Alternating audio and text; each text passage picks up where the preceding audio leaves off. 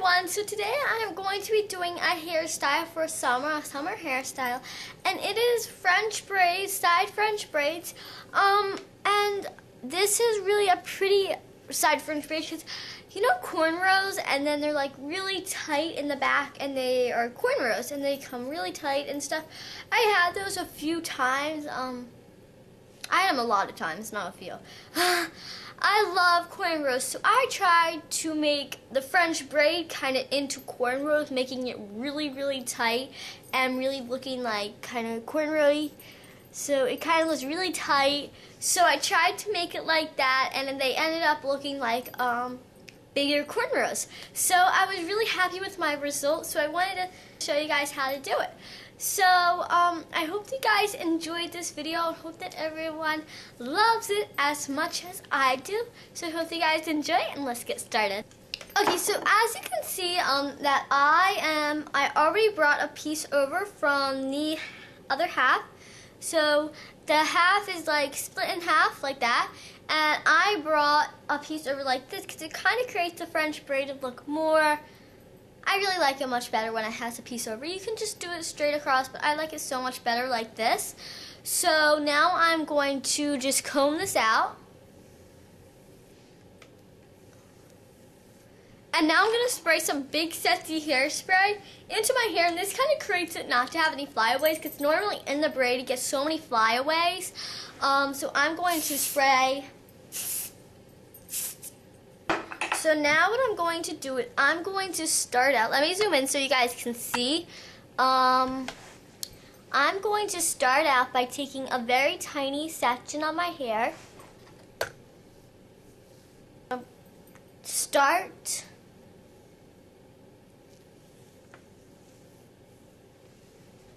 by separating it into threes.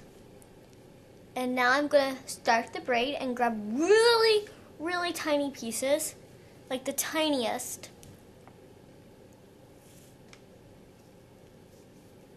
You really want tiny pieces. You don't want big pieces because that won't create a cornrow effect. So I'm taking like sizes like just like a few strands of hair, like not a few, but not even like slot. I'm taking so many little pieces to make it such a tight braid, and I'm pulling it super tight.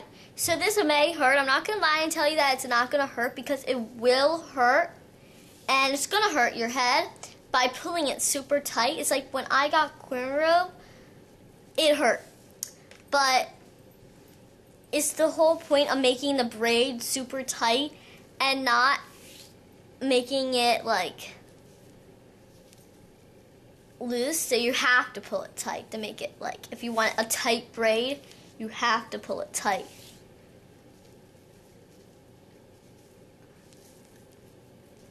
And I'm not stopping and just like gonna create a regular braid. I'm going all the way down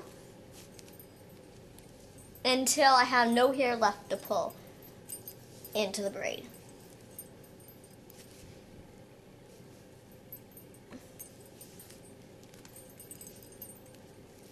Okay, so I'm still super pulling this really super tight as I'm bringing the pieces. I'm pulling it super duper tight, like the tightest ever.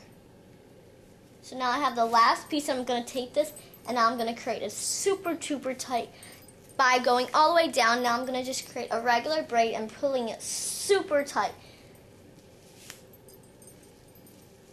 like the tightest. You want this whole bottom part to be the tightest braid. So I'm pulling it super duper tight.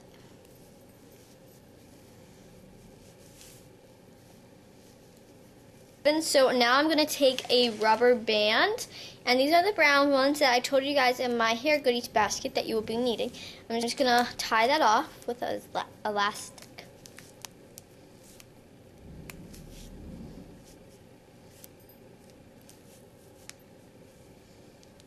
Like that. What I I normally do like a very loose braid, like a very loose French braid. I don't know why I never did a tight. So now I'm going to spray this with Big Steady hairspray to kind of create it not to be. Now I'm going to curl the ends because they just look like they're endy. So I'm going to curl them, and I'm going to take my Jose bar curling iron. And I am going to, I love this curling iron because it makes the ends look so nice and not like. So I'm going to curl the ends. This is an optional step. You don't have to do this. But I personally like how the ends look curled instead of just looking plain. You can either straighten or curl them. But I prefer to curl them because it just looks so much nicer and not as like, I don't know, I just like it. There's something about it. So I'm just taking each piece and curling it.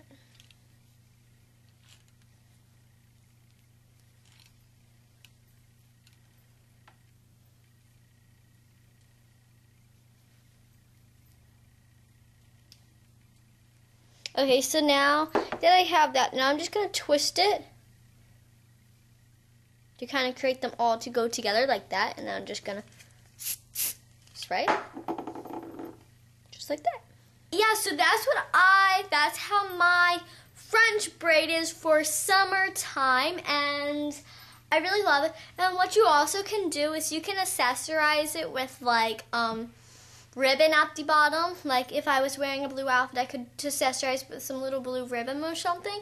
But otherwise, this is how you get and the reason why I just did one half because I wanted you guys to really get the drift just with one half.